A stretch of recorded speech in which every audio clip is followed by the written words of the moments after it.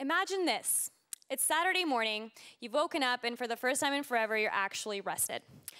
You go and grab a cup of coffee or tea, and you proceed to check the news. And by check the news, we mean check your Twitter, your Reddit, and your Facebook. But to your horror, you see that your name is being slandered. You're being called lazy, entitled, useless, and it's only 9 a.m. Not only that, but you and your friends are the main suspect in a series of cold-blooded murders.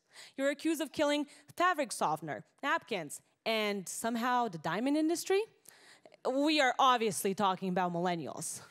Apart from this ridiculousness that millennials keep getting dragged into, we actually have a lot to deal with. So actually, if you're 14 to 30, can you please raise your peace signs up with me? Me and Deanna. Awesome. Now keep those up. If you have also found yourself in a puddle of your own tears, asking yourself, what am I doing with my life? Okay, cool, so not just us. And that is part of the reason why we feel like millennial, not unlike any other blanket term describing a group of people, is just not enough. It in no way accounts for the incredible diversity of people and stories within that group, or for the multifaceted struggles that they face. And that is why Maria and I feel like we should toss it out and bring back young people. Hashtag bring back young people. So who are we if not entitled selfie-taking avocado hoarders? Well, for one, we're the most educated generation to date. And we value experience over acquiring material things, building communities around shared interests, and contributing to those communities in a meaningful way. And figuring out that work-life balance isn't quite what it's cracked up to be, we're not huge fans of the 9-to-5 work week, and we're killing that too. Instead, we seek out daily work that is meaningful and flexible. And surprisingly, it turns out we are loyal to companies that share our values and place the same emphasis on ethics and sustainability.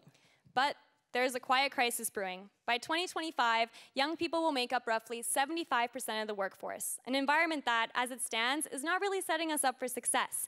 And with the ever-increasing rate of technology changing the way that we work, we will be facing new challenges and barriers. Current barriers have been identified by the Government of Canada's 2017 expert panel on youth employment, and they've been neatly organized into the 6 U's. No, not 6 youths, 6 U's.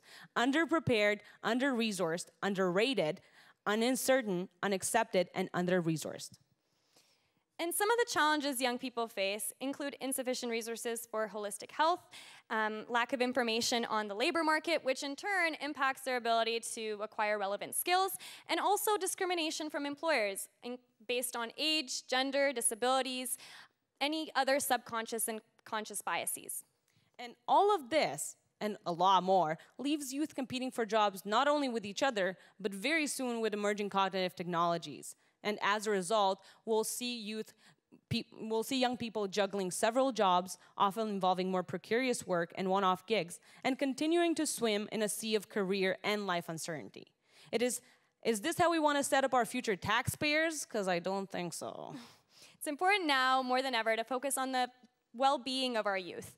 And this means, for one, having the ability to predict what will matter most in the coming years. So for example, with cognitive technologies, skills like empathy or critical thinking or general problem solving will be well sought after in the workplace. And not only do we have to have the foresight, but we need to be proactive in the way we educate and prepare our young people. We need to ensure that there are diverse and interdisciplinary opportunities for both personal and professional growth, and resilience building. Only through engaging in these sort of experiences can youth truly become prepared for our ever-changing and ever-evolving world. Obviously, it's a lot more complicated than that, because these challenges that we're discussing, the challenges that we and other youth face, are systemic and require a more consolidated long-term approach.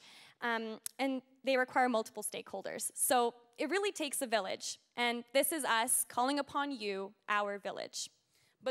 Where do we start when there are so many moving variables? How can we move things in a more positive direction?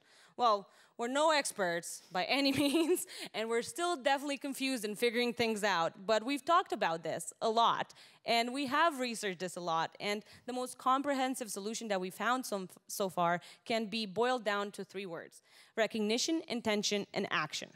Recognition refers to researching and understanding the perspectives of our current reality and the escalating challenges that comes with it. So this means seeking out the youth perspective and also understanding the multiple players and variables that influence this future situation.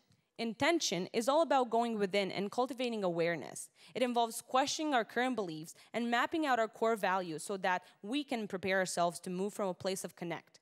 This can be as simple as taking 5 minutes for contemplating practices like meditating or journaling. And finally, action. While intention and recognition pave the way for, identifying our place within the ecosystem, they ultimately pave the way for taking meaningful action.